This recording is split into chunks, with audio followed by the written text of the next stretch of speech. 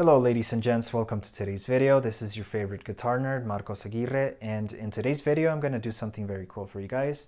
I'm going to review and sound demo this really cool product. This is an EMG Alexi Laiho Signature Series pickup.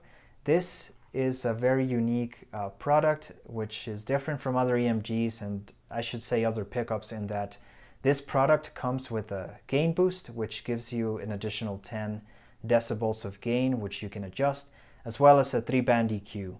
Both of these you can adjust using a little screwdriver, but I, like many other guitarists, don't like EMG pickups.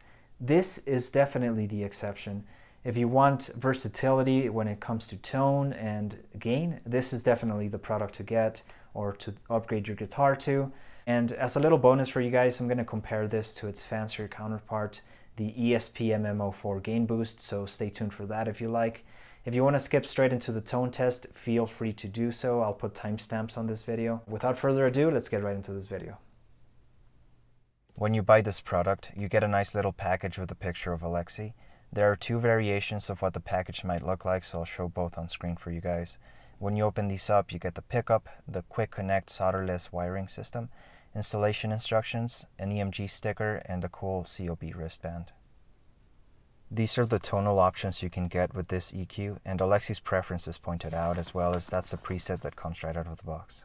The installation instructions come in different languages, and you'll be pleasantly surprised to find that they show additional instructions of how you can wire this pickup with an additional neck pickup, or if your guitar is not an Alexi type guitar. This is what everything looks like when installed. To adjust the gain on the boost, you have to use a small screwdriver to turn the dial that's there.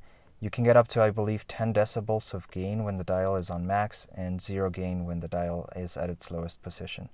To adjust the EQ, you have to use a small screwdriver or your fingernails, if they're long enough, to flip the switches that are there. The pickup itself is not active, but the gain boost and EQ do require a 9-volt battery. The gain boost and EQ are always on, but can be deactivated by pulling the push-pull pot that come with the system, which serves as the main volume/tone knob, or the main volume knob if you install this on a guitar with multiple knob controls.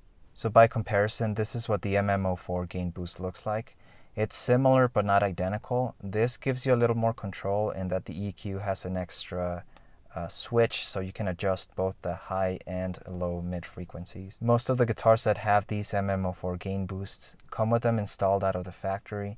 So for example, this guitar did, and the design of the guitar had the gain boost in mind, which is why this guitar has a cavity for the battery, as well as it's got a switch that turns the gain boost on and off, an external switch, so it doesn't have that push-pull control that the EMG boost does. In a minute, we'll get into the sound demo, and afterwards I'll tell you guys about some problems I've had with this product in the past, as well as some more of the differences between this and the MM04 gain boost. For the sound demo, I'll be repurposing a clip from the Alexi LTD guitar review video, for which the EQ settings are that of Alexi's, as well as the gain is on 80% on the dial.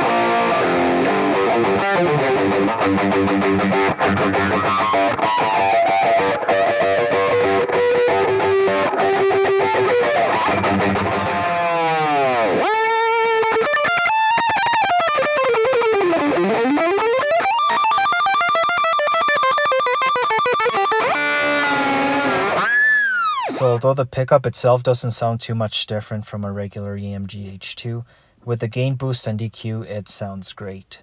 Not only that, but this product makes shitty amps sound better and more faithful to the tone of Alexi Laiho.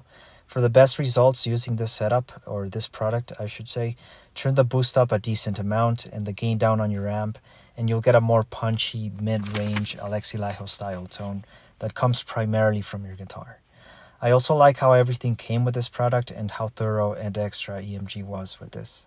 In terms of design, the main differences between this EMG gain boost and the ESP MM04 gain boost is that the EMG is easier to install and more cleverly designed, so you don't have to change too much about your guitar if you're installing this.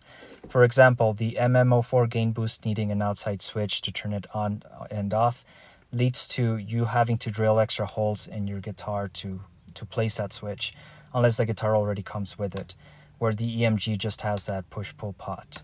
In terms of sound, they are almost identical, but for some reason they work differently with different setups. In the future, I'll make a video where I compare these two gain boosts to the Jackson JE1000 gain boost, which served as the main inspiration for these gain boosts.